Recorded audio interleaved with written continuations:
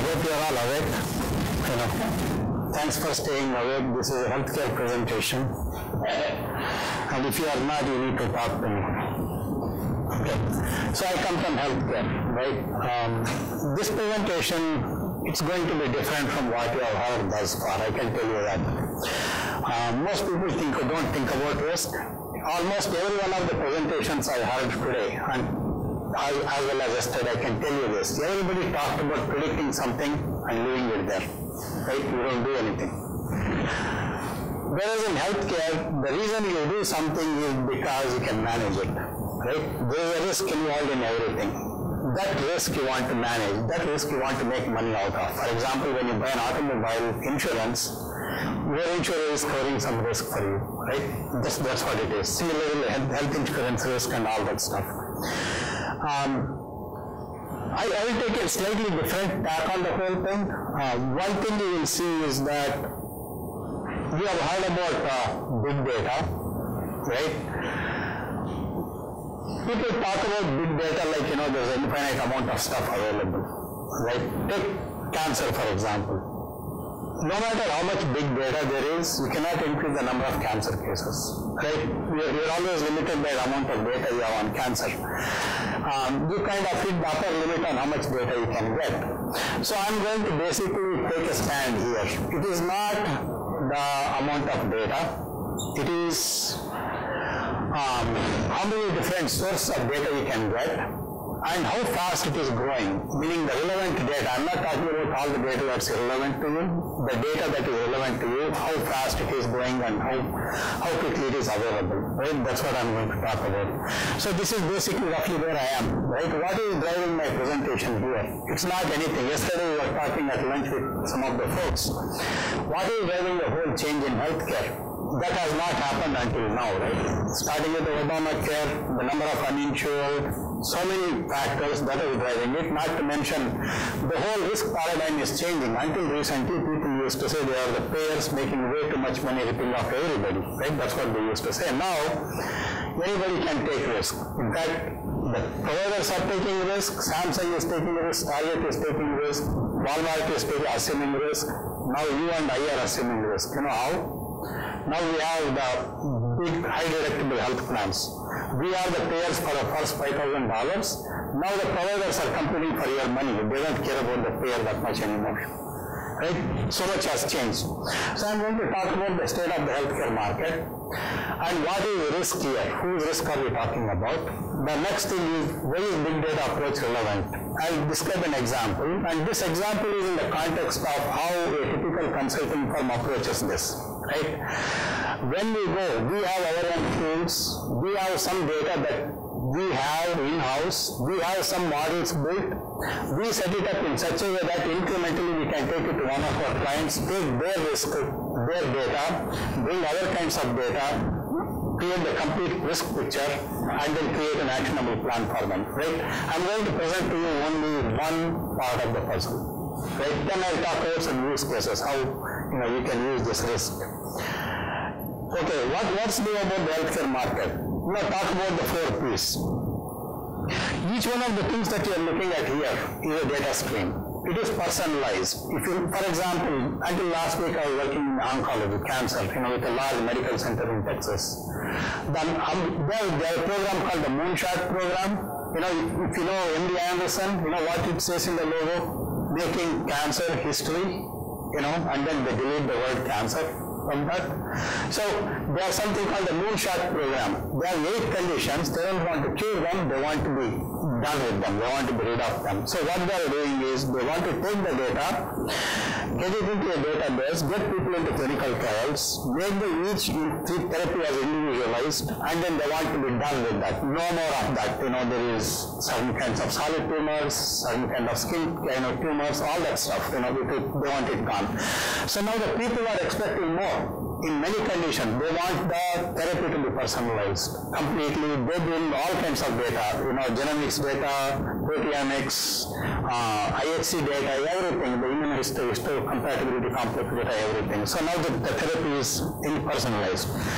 If you go to the next one, predictive, right? What they want next is, unlike cancer where the numbers are very small, in the case of other things, The numbers are big. Now they want to figure out, they want the physician to figure out where I as a patient belong in the category of diseases, meaning am I a patient with asthma status asthmaticus, which basically means I have really bad asthma. I want therapy categorized for my kind of patients. People are expecting more now. The next is preventive. Especially the next two you are talking about, they're kind of interesting, they're relatively new. In the sense that because I'm responsible for the first $5,000 of the money, now I'm telling my doctor, don't just tell me how to manage my condition, tell me how I can prevent it for me and my family. That never happened before. It's happening now. The next one is the participatory. Because my dollars, my money, I don't want to spend all of my $5,000, I want to spend only $2,000. I want to keep the rest in my health savings account. So now, I want a participatory thing. Because I'm talking to you now, the patients are going, I'm talking to the provider, I'm saying, you know what, I'm going to give you $1,000, that's all I'm going to pay you, you take care of me. That never happened before. Now they are competing with the payer for a new risk proposition, right? So because of these things, what is happening? The risk is getting distributed. Payers who are assuming risk, they are assuming lesser risk, but they are really worried about that. The providers, on the other hand, they are in a fee-for-service model until now, right? More of it's the thing you did, more money you got paid. Now they are saying we only pay this much money from the payer side, and providers are taking the risk. They are responsible. If they don't deliver, they don't get paid. They are just assuming the risk. And the third thing is the consumer, me, I'm assuming the risk. So I also want to know what the risk is. So the risk is everywhere. The risk I'm talking about here is risk of adverse events, risk of increased healthcare consumption. I'm talking about risk of all that kind. So in this changing healthcare system, it is important to talk about risk, right? Because not only am I, being monitored, right? If I smoke, that data gets in, that data gets reported to the insurer.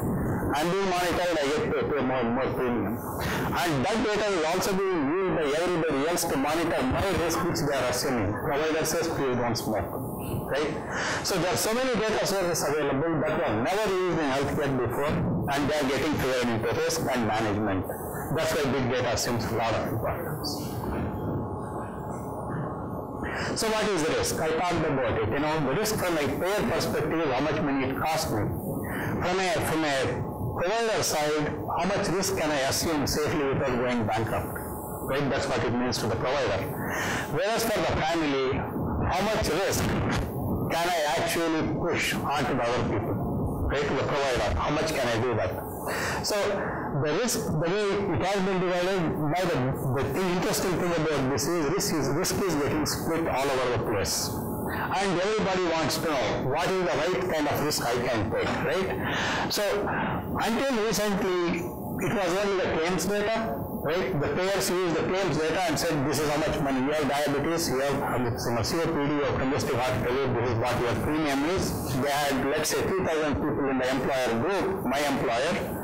They would compute the risk for every one of them, then calculate the average risk and say, this is how much you are paying per member per month for the next 12 months. That's what they said. Now, in the new paradigm, they are using the data around the behaviors, the smoking behaviors, do I exercise, do I live in a rough neighborhood where only restaurants around me are fast food restaurants, or do I live in a rural area where it is completely, I cannot get any healthy food. And all that is being figured into calculating the risk. That is big data. The other thing is the scalability issue. Risk-bearing entities until now, they basically waited for somebody to say, I want to buy insurance for you. Now what is happening is, because of the way risk is getting split, the insurers want to know which is a good risk I can go after. So if I am, for example, let's say, Blue Cross Blue Shield of California, I operate in California, but even within California, I don't operate everywhere, right? If you go to Humboldt County where very few people live, probably Blue Shield knows nothing about them. But they want to know now, because they want to get them into the four walls. Now, the only data you have is not the claims, you have the behavioral data. What kind of food you eat, what kind of, maybe marijuana they smoke or whatever it is, they want to know about that. So the new kinds of data is being added to the risk estimation, right? The next part is the change from the fee-for-service model. Now the risk is being moved from the payer to the provider, to the consumer. Because of so many risk stream data streams we are talking about, we are actively advising our clients, both on the payer, provider, even allied side, Walmart. Walmart is a big one. People don't realize that Walmart is a very huge healthcare provider now. And they are chipping away at the most profitable part of the healthcare spectrum. They provide a pharmacy and they provide the wellness benefits to everybody. The statistic is that 75% of the American population lives within 5 miles of Walmart, and that's their big market. And they are going after it, big time. So, because of change from the fee-for-service model, everybody is affected and everybody wants to know who their consumer is. And that's why the new risk model is what we are talking about. If you have any questions, please feel free to raise it anytime. And then here is the big data, right?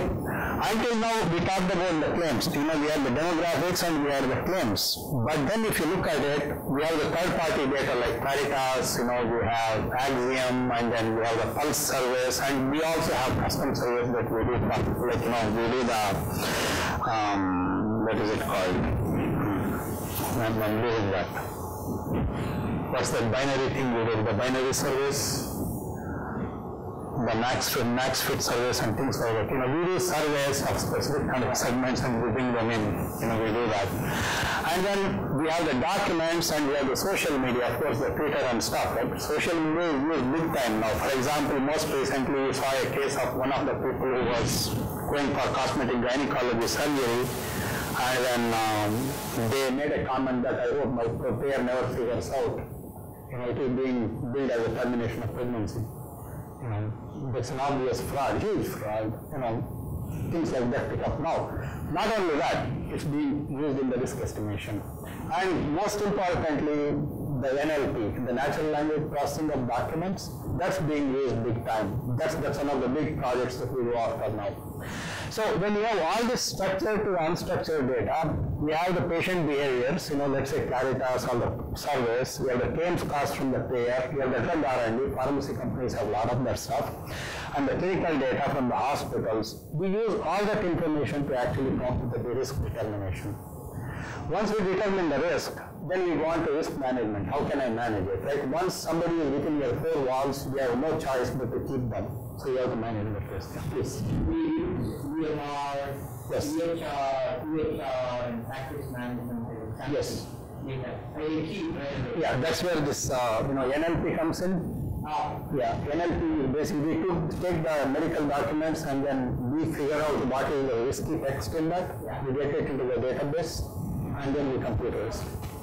So if your doctor says that this person is likely to be asthmatic, you immediately look at this from the patient's Absolutely. Yes. Not just that, there are all kinds of things they write. Right? This person is a former smoker. Yeah, we use that. What about the genetics?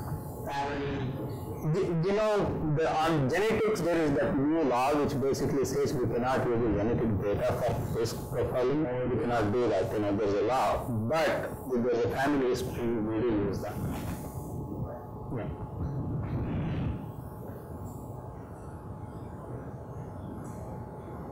So, pay attention to the first step there, right? I actually brought up this topic yesterday. The differently sampled data, I said, right? Differently sampled meaning the sample population is different that you use for risk modeling. The time period of the sampling is different. The frequency of sampling is different. On top of that, the intent of the sampling is different. If all 4 are different, how do you know the data is coming in? You have got to have well-analyzed methods in order to use them in the risk modeling, right? That's where the big data actually throws a challenge for you. We extract the data, and then the other thing I told you about, this is one piece of the puzzle. One piece of the puzzle in the sense that we have tools, we have data, we have the models that we bring to the engagement. and then we get the data from our client and incorporate that into our risk modeling. So when we aggregate, we bring our own data, we combine it with our data and as well as the client's data and any data they want us to use in terms of custom service, because we do custom service for our clients, and then we combine that. We extract the variables, the rest is different, right? We define the risk buckets, that's an important one. The risk buckets now are not the same as the ones we used before. Previous risk buckets were like, did it cost more or less? Now it is like, we have diabetes. We want to be covered for diabetes. We just look at diabetes. Yes. There are people who are patients who are coming to us basically saying, I want a health plan just only for my diabetes, I can manage the rest. So we are now underwriting only risk for specific conditions. Yeah.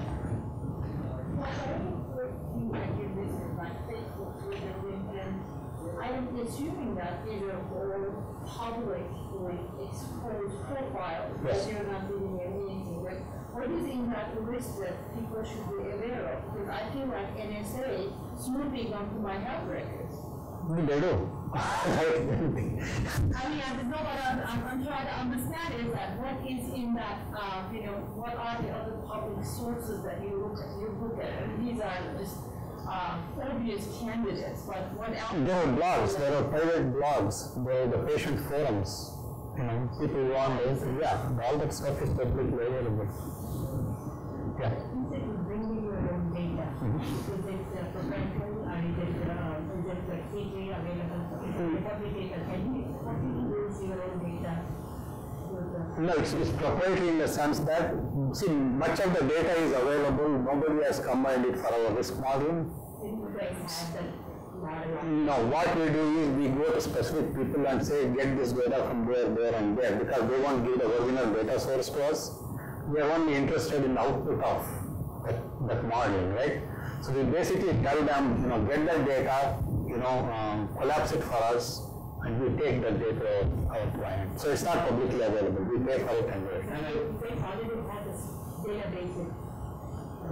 We don't get the data. We don't get the data. It doesn't. Exactly.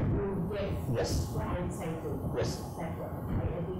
No, I mean, not only that. We have our own sources in the sense that, let me give you a very, very simple example, right? I'm sure you will understand it.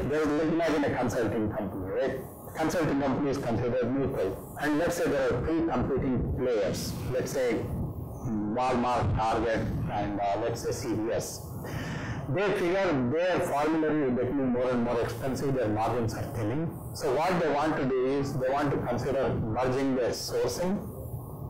They don't want to share their data with each other. Walmart doesn't want to do it with Target, they don't want to do it with CVS. On the other hand, they're okay with each one of them sharing the data with us. So then what we do is, we can combine the data, but we won't tell each one of them what we know about the other. Right? Then we have the data, we can take it to consulting. And we pay for that data. Going back within the supply chain, Yeah. with pharma, drug companies, pharmaceutical companies, you also provide Yes. Yes, we do. So we go all the way to the back, to the animal space. Yeah, sure. So finally, we develop the risk profiles, we compare the risk profiles, we advise them about, who their competitor is, where they should be playing, where their niche is, and where is still the opportunity. Again, there are some companies, even though there is an opportunity, they are not quick enough. The opportunity disappears fast, so we know how fast they move, and we tell them, what's your likelihood that you actually make it. Right? We also advise them on that. So we compare, what the risk profiles are and what the opportunities are, and then we tell them, the products and the communication channels to the different stakeholders, the consumer, the provider, the payer, the pharma, and all the allied payers which are making big money now, like Walmart, Samsung, Google, everyone of course. Oh, they're big, they're in big. GNC, and also now all the, what's that, homeopathy, naturopathy, all of them are in big. Absolutely, they're all in. In fact, one of the things that we look at in the health profiles, you will see that in the next one here, you will see that in the psychographics and health and OTC drugs. So if you actually look at that, if somebody, okay, this is a simple example, probably everybody will understand. Let's say somebody is depressed, they think they're okay, but every day they consume, what's that? The coffee cereal, which is St. John's wort in it. St. John's wort is an antidepressant. So technically they are taking the drug. So if somebody is eating that cereal and they are feeling happy, what the diagnosis is. Yes. Oh, definitely. Alcohol, definitely. Talk just for a second about in that model, which elements of that are iterative in nature and what kind of time frames are involved cascading through the model? You mean going down that funnel, are you asking? Okay. See, the first part is the static, not all of it is static, but then we sample often. Like we update our models like every quarter, every 6 months, depending on that. So, and then to that you see, for example, the box on the right, I hope you can see that, right? The box on the right, it talks about the different buckets, the age, income, IPA, that's the different, provider access patterns that we have, right? And then on the left you have the income. What we have seen from our correlations is that people who have more discretionary income are likely to seek healthcare. So we know that, not necessarily sicker ones. And then what we have also seen is the purchasing patterns. Somebody buys a, what's that, Nike shoe, Adidas shoe, they take care of themselves. And there are people, who go to this, consume vitamins, for example. They tend to take care of themselves. And then people who eat, people believe in 6 small meals in a day, those kind of people, they take care of themselves. So we know exactly who takes care of themselves, and there are people who don't. And then depending on where you live, for example, the blighted neighborhoods in Detroit, Dodge City, places like that, where they are surrounded by fast food restaurants, we know what the risk profile is. We regularly target, for example, there is something called Project Dog that we are working on in Texas right now. Just focus on diabetes and obesity, we are working on that. So all this is based on this kind of modeling. Now we don't just look at the plain data, we look at every single piece of data. I mean, if you didn't believe until now that we don't, this is proof that we all do. Everybody has access to this data. So there's something called the Healthy Living Index. I should tell you about that. What that is basically expected consumption of resources based on the health state. So if somebody is healthy and then they have a good attitude towards health, how they take care of themselves. They run, they have a good lifestyle, they are relaxed, how they manage stress if they have a sleep problem. And if they have a sleep problem and they smoke, if they have a sleep problem and they drink, obesity, the treatments, how many unsuccessful weight loss therapies they have, all that stuff, right? So, depending on that, we come up with something called the Healthy Living Index, where the Healthy Living Index means more resources they will consume in the short term to medium term, and that's what's important for a risk estimation process. And we take all that into consideration. So at the end of that, right, we have the predictors, the final model, and then we come up with the estimation of the risk. Once we have the estimation of the risk, then we talk about the risk that we can take on. Meaning all risk is not bad. Meaning somebody who takes on risk, let's say I'm a payer. All risk is not bad for me. The good risk for me is where I get more premium but I make it pay less. That's good risk. I'm trying to get the youngest people who give me no premium. I'm trying to get people whose risk is well known, I can estimate, and then I want to get more premium and I help you to it. That's what we are trying to do here. Any questions on this? We just thought about the models. We use all kinds of models. We use starting from the regular regression, logistic regression, of course, then we use simulations to help them figure out over a period of time how much money they can make, depending on what kind of interventions they do. So we use Monte Carlo simulations, stochastic simulations, and things like that. We do all that. Now here is the health risk landscape. This is the kind of decisions our clients make. Right? For example, if you look at counties, right, especially from the Medicare perspective, all the Medicare risk is underwritten on a county basis. Unlike you or me, It's done on an individual basis. Here it's done on a county basis. So if you look at this, there are some regions which are green and they have higher presence of Medicare and Medicare households, but they have a lower risk. Those are the kind of people you want. So if that's what you want to go after, we can help zeroing out that risk and tell you what to do. Right? This is the first step in the process, what I am showing you.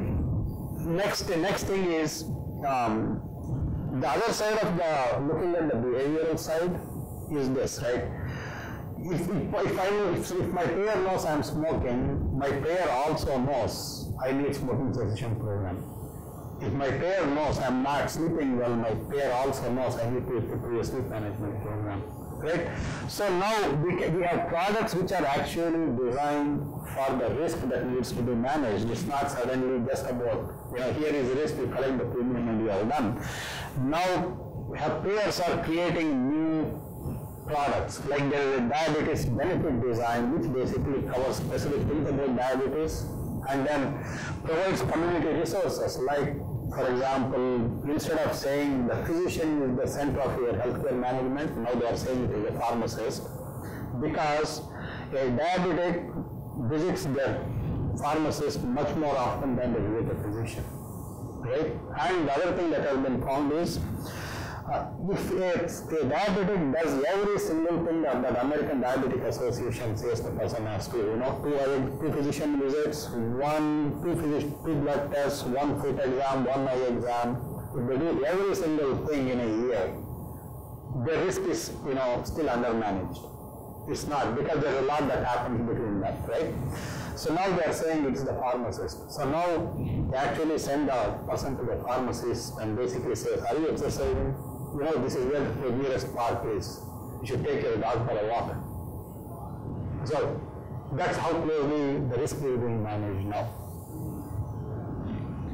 And now the last one is looking at the specific populations, design appropriate targeted intervention strategies. By that, what I mean is, it's not about just having a diagnosis. Diabetes is a diagnosis, right?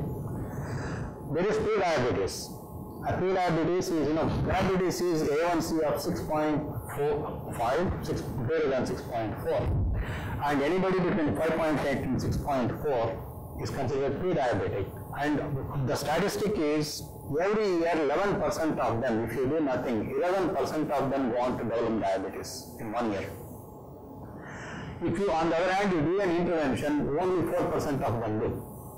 So there is 7% that you can actually reduce in terms of risk, right? So by actually intervening on the whole population, meaning if you have 100 patients and 11 of them want to become diabetic every year, and you can prevent 7 of them being diabetic in 1 year by doing intervention on all the 100, most of the 100, then you can actually manage the risk very well.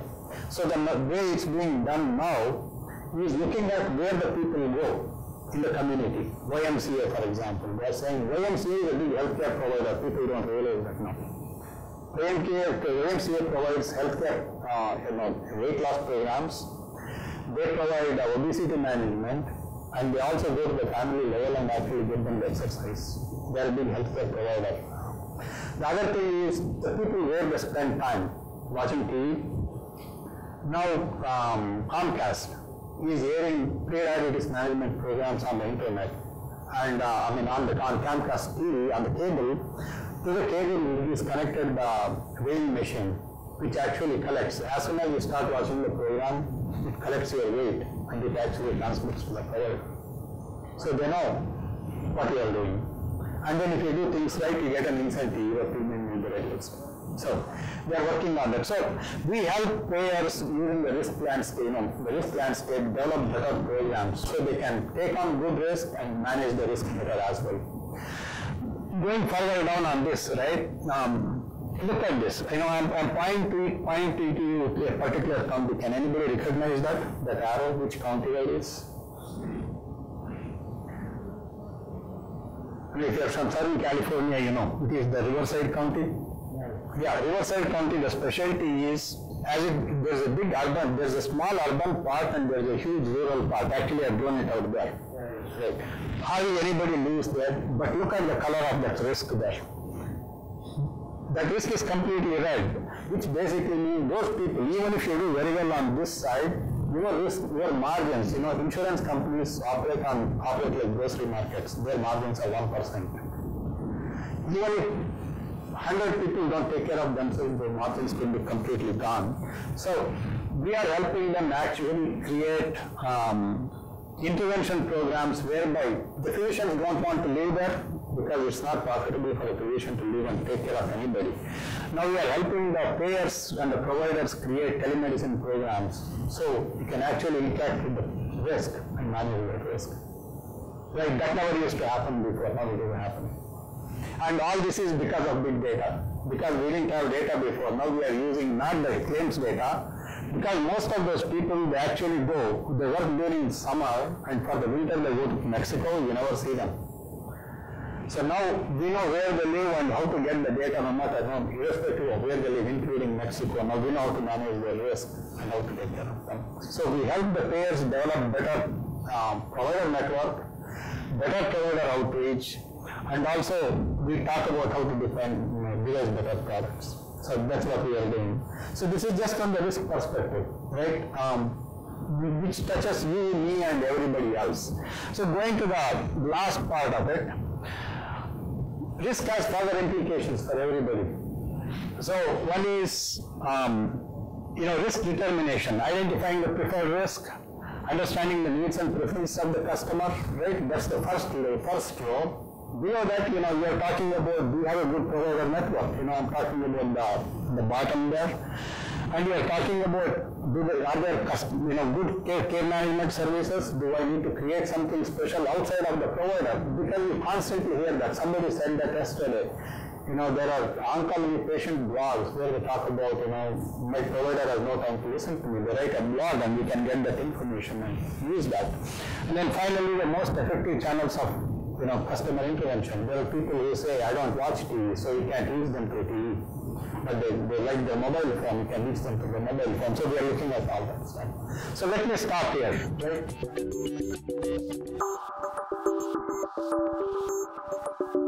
right?